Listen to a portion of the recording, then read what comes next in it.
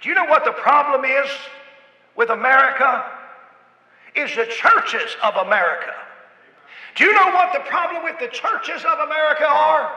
They need revived. You know what we need? We need an old-fashioned, Holy Ghost-filled, heaven-sent revival. We need God to do something in our hearts. Now, I know we like to point the finger at everybody else as being the problem, but when it comes down to us, we ought to say, God, send revival, and send revival right here to me. I need revived.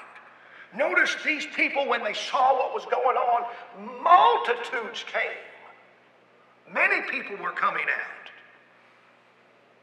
You know, people do not mind you having a church just as long as it's not a growing church. If you have a small church, a little church, a rinky-dink church, they don't have a problem with that. But brother, when the multitudes start to come out, and that's what's going on here, the multitudes are starting to come out. People are coming out of the woodwork. They're coming out of, why? Because they heard about a church that had something going on. And it wasn't the programs that were drawing them to the church.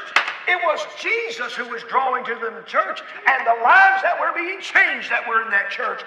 We ought to ask God to save folks, and we ought to ask God to change the lives of people that come to this church. You say, preacher, why do you get so passionate about your preaching? Because I want the preaching to change lives. I want God to do something in our church. Notice in verse 17. Verse 17 comes after 16. And verse 17 comes after verse 15. And verse 17 comes after verse 14. In verse 14, they were saved. In verse 15 and 16, they were changed. In verse 16, also you see the people were coming out. Now look what happens in verse 17. Then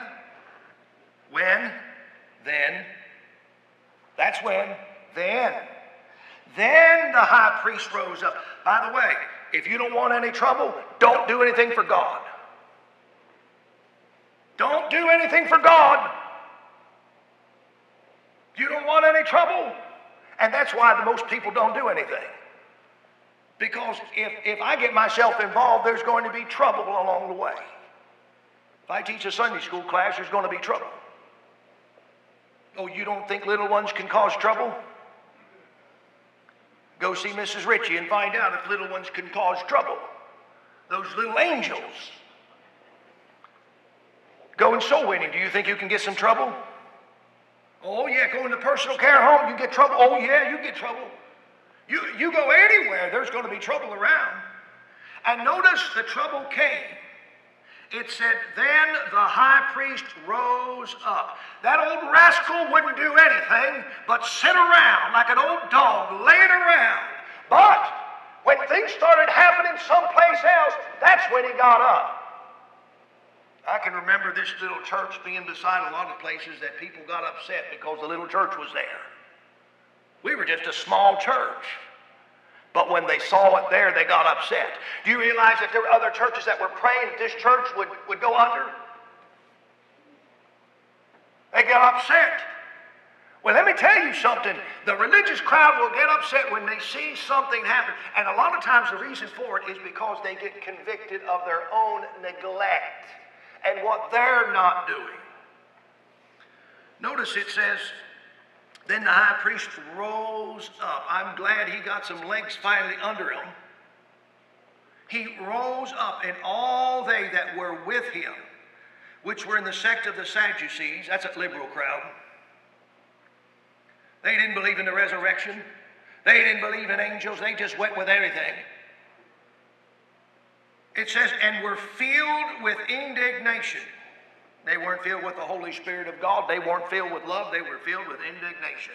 In verse 18, and laid their hands on the apostles and put them in the common prison. The root of this terrible weed is pride, jealousy, animosity. That old green-eyed monster started to rear its ugly head. And then notice what takes place in verse 19. They put them into prison. We're going to stop you. We're going to stop you good. We're going to put you into prison. Verse 19, but, I like this, but, God's put a little conjunction in there. There's a change that's about to take place. But, I love that but because that's when God steps in. But the angel of the Lord by night opened the prison doors and brought them forth. God set them free. Now, your average person, as soon as they would have got set free, they'd have been done. I'm not going to do that anymore. I learned my lesson. Once burnt, I learned. I got bit by that dog. I'm not going back. But notice what the angel says.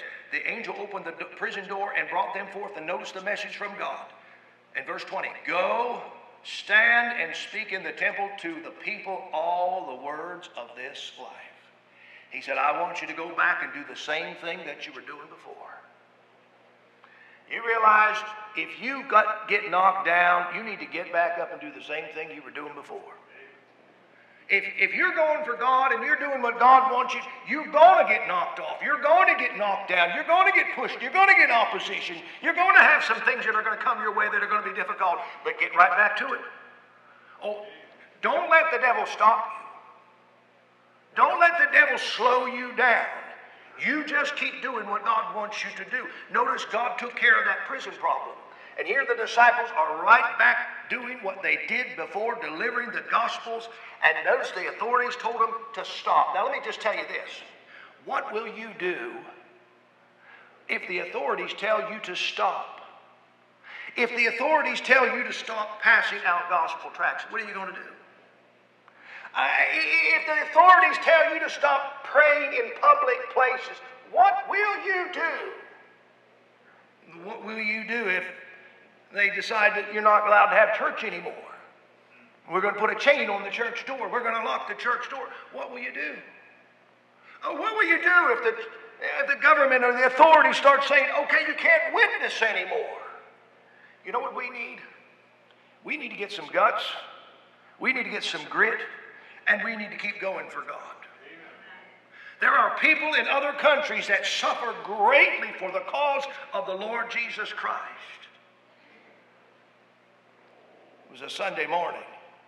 It's 2013. 2 Muslim suicide bombers entered a church in Pakistan. They detonated the explosives. They killed 127 men, women, and children. 250 were wounded.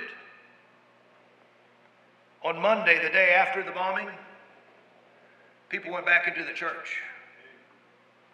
They gathered up the Sunday school papers that were scattered everywhere from that bomb. They gathered the shoes of the children that had been murdered so they could use those shoes again for other children. They washed the walls down, the blood that was on the walls, the blood of their friends and their family members. Then they arranged the pews. They sat in those pews and they sang praises to God. You know, friend, there's a time for mourning and there's a time for moving. And I want you to understand something. We don't have much downtime because our time is getting short. Our lives are getting short and the time of the Lord's return is soon. And sometimes the best place to heal if you're hurting is on your feet. Do something for the Lord Jesus Christ. The Bible says in 1 Corinthians 15:58, therefore, my beloved brethren, be ye steadfast, unmovable, always abounding in the work of the Lord, for as much as you know that your labor is not in vain. Legality is not morality. The disciples said we ought to obey God rather than men. Legality is not morality when it comes to sin. Oh, you're saved. You're born again. And for some reason or another, Christians have the idea, well, since I'm saved, I'm born again, I can get myself involved in sin all I want, and I can sin, and the Lord, He has to forgive me. I want you to understand something.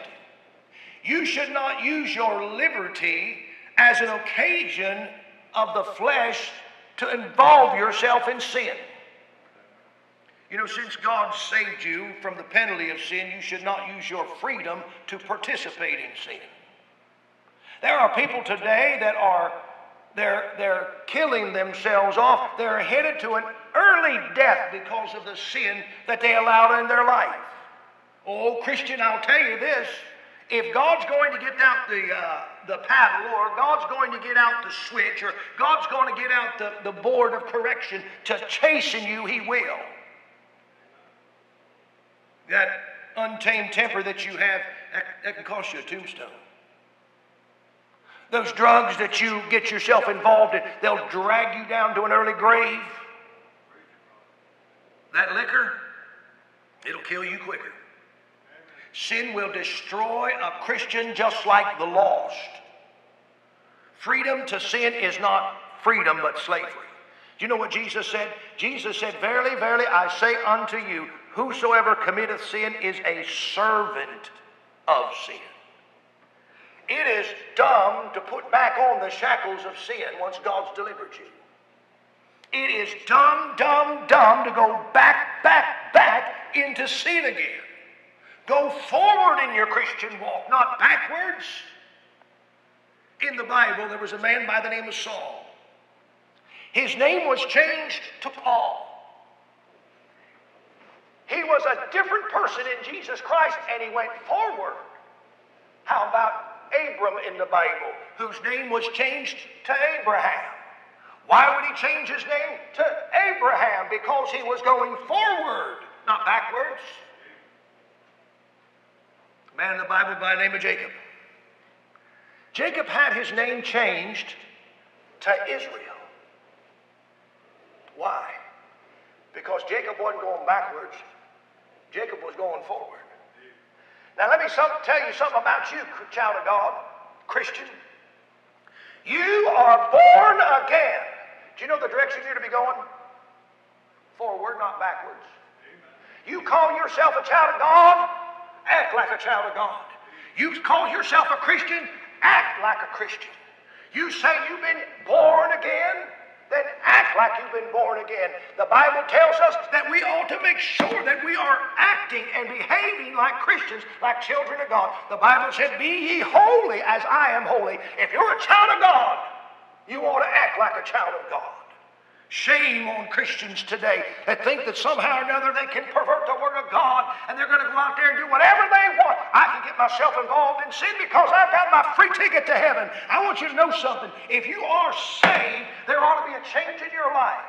I'm not saved because of the change. I'm changed because I got saved. Sin will hold you back. Sin will keep you from being used of God. The Bible says, "And be not conformed to this world, but be ye transformed by the renewing of your mind." This book right here is a book of warning to us. Christians can't live however they want. There's a price, there's a penalty. There was a man by the name of Edward Cooper. Now, most people don't have a clue who Edward Cooper is. But he was famous across America. He was a common staple and fixture on American television. If I'd say, "Who's Edward Cooper?" everybody says, "I have no idea who Edward Cooper is." But Edward Cooper was Bozo the Clown. How many people know who Bozo the Clown is? Oh, I know who Bozo is. Bozo the Clown was in the 1950s on television quite a bit. He had a common phrase or a message that he always concluded with. He'd say, "Buddies and partners," he'd say, "get checked for cancer." But Edward Cooper was so busy with his career that he neglected to get checked for cancer.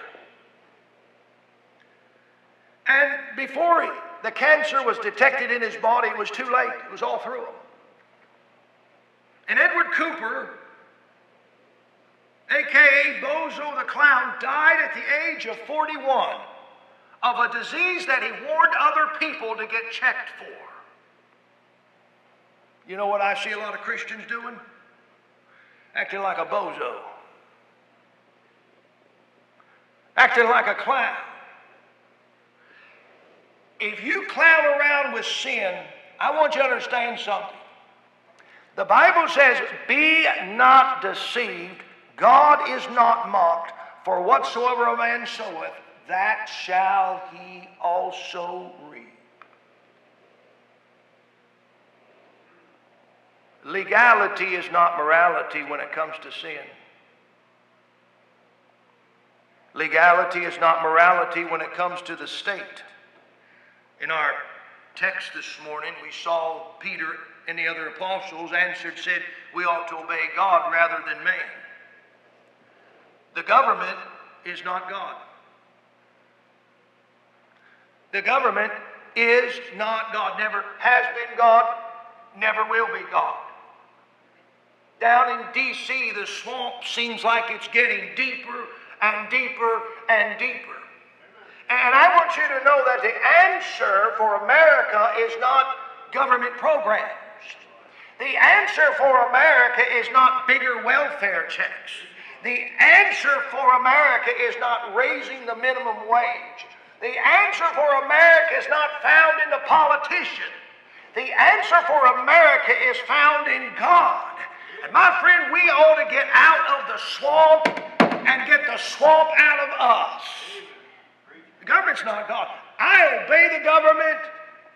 I do what the government tells me to do because God tells me how to obey the government. And God tells me what to do. Being a Christian ought to make you a better citizen. And if it doesn't make you a better citizen, you better check out your Christianity. Our biblical heritage today is trying to be erased. This stinking 1619 project and this garbage they're putting in through public schools today, trying to teach children to be unpatriotic, ought to be thrown out and burnt. The Bible says if the foundations be destroyed, what can the wicked or what can the righteous do? There are groups today that are trying to make America out like America is a wicked, oppressive nation. If you don't like America, then get out of America. Nobody's keeping you here. I'll help carry your bags to the airport. Bless God, we ought to say, it's time for Christians to stand up. I'll tell you something. If socialism and communism is so good, then you go to the socialistic countries and the communist countries. Hey, why are they trying to get into America through that southern border? I'll tell you why, because communism and socialism doesn't work. By the way, communists kill Christians. Communism and Christianity are incompatible. They do not go together. And you can mark it down that there's going to be persecution that's going to be coming our way as they're pushing a socialistic agenda and a communistic agenda. People ought to follow the Bible. You know what the Bible says? Order my steps in thy word. God is our commander. God is our captain. God is our commissioner. Christianity makes America a better nation. Do you know where this country came from? Have you checked it out? By the way, they're trying to say it came because of slavery. Baloney! They're trying to change history. When you start to see them tearing down statues, when you see them starting to tear down things that serve as a reminder of what has taken place in the past, mark it down. They're trying to change something. I'm not worried about the people with the pencils that are trying to rewrite history. I'm worried about the people with the other end, the erasers, trying to erase history. The Bible says that there was a nation by the name of Israel that had a problem. Their problem was they were sick. Their problem wasn't that they didn't have enough government. Their problem was they didn't have enough God. The Bible tells us in the book of Isaiah, chapter 1, verse 4, it says, "A sinful nation, a people laden with iniquity, a seed of evildoers, children that are corrupters, they have forsaken the Lord. They have provoked the Holy One of Israel to anger. They are all gone away backwards. Why should ye be stricken any more? Ye will revolt more and more. The whole head is sick, and the whole heart is faint." We need to allow God to fix our head. Heads today aren't thinking. The ones that are thinking aren't thinking straight. We ought to allow God to fix our heart. We ought to allow God to fix what our hands are doing. Israel was a sick nation. And many times when you think about the government, and a lot of times people say, well, the government ought to do this and the other. Every time you get the government involved in some things, it never seems like it turns out very well. The government always slows things down. The government seems like they always hinder things, complicates things, instead of making things better. In Athens, there was a beautiful Corinthian pillars there. It was all that was left of the temple of Zeus. They woke one morning to find these pillars, beautiful, massive pillars, had fallen over, destroyed, broken. And they wondered what happened, what took place. They found out that a colony of ants had moved into one of those columns, had built a nest and started to eat away at that rock until it deteriorated to the point that it fell. I want you to understand something. Us going from God is deteriorating our country. We're destroying ourselves. We get so worried about people outside hurting us, we're hurting ourselves. We're destroying ourselves. We're eating away at ourselves. Anytime you go from God, it's going to bring ruin. So my best advice to you is don't wander. Don't walk. And don't go far from God, because it brings ruin. Legality is not morality when it comes to sin. Legality is not morality when it comes to the state. Legality is not morality when it comes to salvation. The law cannot save you. Can't save you. Oh, preacher, I'm going to obey the law. I obey those 10 commandments. Those 10 commandments, they're not going to save you. You can try to, by the way, obey the 10 commandments, but I don't think there's a person that has. The law can't save you. The Bible says this in Galatians 3:24. Wherefore the law was our schoolmaster to bring us unto Christ, that we might be justified by faith. You know what the law did? It pointed us in the right direction. The law pointed us to Jesus Christ. Legality is not morality when it comes to salvation. You cannot be good enough to get to heaven. You cannot be religious enough to get to heaven. There's only one way to heaven, and that is through the Lord Jesus Christ. It was the late 18th century in Poland. Kaiser forces were burning Jewish villages. One village that had been burned and was burnt down to nothing. Nothing was left standing. Next morning the sun came up and there was a Jewish gentleman that decided he was going to build himself a cellar store. So he got some boards and he put those boards together and he built himself a little seller's stand, a little seller's stall. And one young man walked by, everything burnt down all around him, ashes. Here's a guy with a cellar stall. He said, what are you trying to sell among all these ruins? And that man that had that stall said, I'm selling hope. You know, you can sell water in a dry desert. And you can sell hope on the ash heaps of destruction. Can I tell you what God did? God gave us hope. God gave us hope. God gave us hope in the person of the Lord Jesus Christ. The hymn writer said, my hope is built on nothing less than Jesus' blood and righteousness. On Christ, the solid rock I stand. All other ground is sinking sand. I want you to understand, legality is not morality. The government is not God. Legality is not morality when it comes to sin. Just because you're a Christian and you're not under the penalty of sin does not mean you ought to go out there and enslave yourself in sin. Oh, I'm going to tell you something. God's going to have the last laugh when it's all said and done. You might think you're playing with God, but you're going to be paying. Legality is not morality when it comes to sin. Legality is not morality when it comes to the state. The government's not God. That means to me, I'll obey the government, but when the government usurps its authority over God's authority, I'm going to obey God. Legality is not morality when it comes to salvation. You cannot be legal enough to get to heaven. You can't obey the law enough to get to heaven, because heaven's only available through the Lord Jesus Christ, and that's our hope.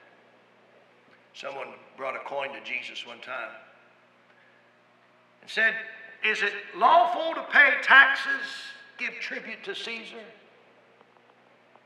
Jesus says, "Well, look at that coin. Whose image do you see on that coin?" They said, "Caesar's." You know what Jesus said? "Give to Caesar the things that be of Caesar, and give to God the things that be of God." Whose image are you made in? You are not made in the image of the government. The Bible says in the beginning God created the heavens and the earth. You know whose image you are made in? God's image. If you are a child of God, you are born again. You are a new creature in Christ. You know whose image you're made after? God's. Legality, it's not morality. The government doesn't decide that all of a sudden abortion's legal, so abortion's moral. Oh no. Legality is not morality. The government says same-sex marriage is legal. That makes it moral. No. Legality is not morality. Recreational drug use is legal. Someone said a mind is a terrible thing to waste. Well, we're wasting a lot of minds, a lot of brain cells today. So we're going to make recreational drug legal. That'll make it moral. No. Legality is not morality. Where do you get your orders from? I'll tell you where I get my orders from. I get my orders from headquarters. The Bible. I get my orders from headquarters, not from hindquarters, the government. I get them from God. And every child of God, every one of us, we need to understand the same thing the apostle said. We ought to obey God rather than man. I think I'm a good citizen. I'm very patriotic and I love my country. But my country, America, the government's not God. Constitution is not the Bible. And politicians are not pastors. Legality is not morality. We ought to obey God rather than men. Let's pray. Heavenly Father, oh dear God, help us, Lord Jesus, to realize that God, the priority of it all. That God, we need to put you first. And Lord, when we put you first, you tell us how to be the right kind of a citizen, the right kind of American, the right kind of a husband and wife, the right kind of a Christian. Lord, help us, God, to realize that's what we need to do. But seek ye first the kingdom of God and his righteousness, and all these things shall be added unto you. I wonder how many Christians this morning, say, "Preacher, I want to be all that I can be for the Lord Jesus Christ. I want to obey God rather than men." Would you put your hand up if that's you? And you can put those hands down. But let me tell you something. Sometimes there's going to be situations that are going to arise that are going to cause you to be fearful. In those situations, I want you to remember this. We ought to obey God rather than men. I wonder if there's anyone this morning who say, "Preacher, I'm not sure I'm saved, but I need to be saved. I need Jesus as my Savior. I'm going to lift up my hand, preacher, and I want you to pray for me." Preacher, I need the Lord. I wonder if there's anybody like that this morning. Preacher, I need to be saved. I need to be born again. Heavenly Father, Lord, we're living in a world that can be very hostile at times, fearful at times. Lord, help us, God, to put fear where it belongs. Help us to fear you and not man. God, it's in those times that we really need your help.